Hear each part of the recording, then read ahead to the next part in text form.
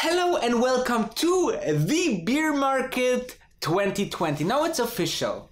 Since a couple of days we entered and exited the bull market and entered the beer market 2020. A beer market is defined when the stock market, an index for example like the S&P 500 or the Dow Jones, is losing about 20% from its all-time high or recent high. All right. So if we are looking into this bloodbath, Dow Jones, then we see that the last big number there was 29,350 on the 18th of February. And now we are just about at 21,758 as of this recording. When you watch this, be cautious because it can be under 20,000 already.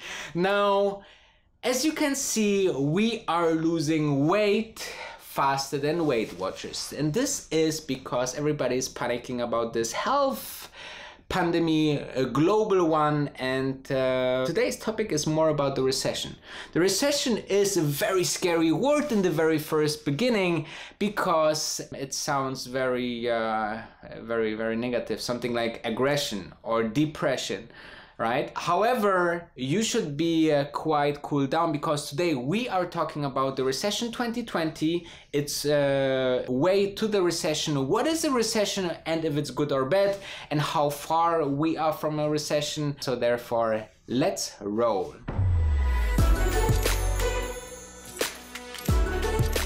Wolf of Dubai. So we will start with the definition of a recession. What is a recession? What's define a recession? Once we define the beer market, what is the recession? But before that, make sure to leave me a like and subscribe because more than 75% of you viewers are not subscribed yet, and this is totally a shame. Therefore, hit and smash that subscribe button. And the definition of a recession is as follows. 2 consecutive quarters negative GDP. Now the GDP, you might heard of it already because it was mentioned by some of the politicians, but actually I will just explain it what it is. It is the total value of goods produced and services provided in a country during 1 year. So all of this, what a country produces or does as a service, it's the total GDP. And if this is on 2 after each other following quarters negative, then we are talking about the recession. And we had a couple of these recessions already. If we're looking into the history here, we had the last recession back during the financial crisis. This was from December 31st, 2007 until 30th of June 2009. So more than 18 months the recession was there. And during this recession, we lost 37% in the S&P. Now this is very scary because if we are thinking, okay, we are currently in the beer market, that beer market and economic situation can lead into the recession, and then the recession can lead to the further 40% decline of the stock market, then we almost at zero.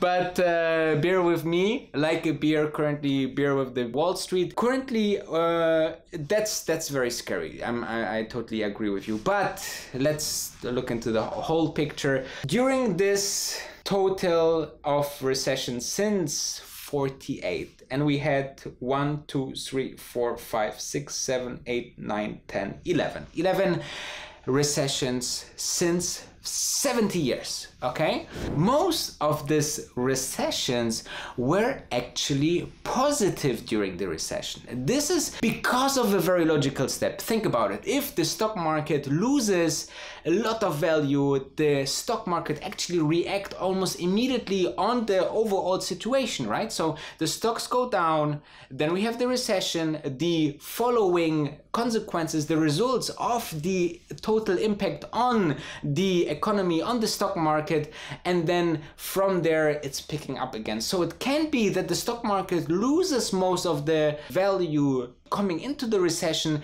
and then goes out quite significantly nice, and during the recession also nicely, or don't lose at all because, you know, it lost beforehand. So it can be that the current meltdown on the stock market is actually leading to a recession, and maybe I'm still thinking there's huge potential to go down for the market at this point because nobody can time the market. The bottom can be tomorrow, can be next week, can be in 2 months. So therefore, you know, never try to time the market. It can cost you a lot of money. I started, maybe you saw my live feed, I said there that I started to buy some puts on the Dow Jones because I just think that it's not the bottom yet.